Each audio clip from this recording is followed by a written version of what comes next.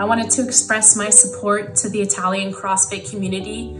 You've been bravely facing this brutal coronavirus that has been affecting your health and the health of your family members.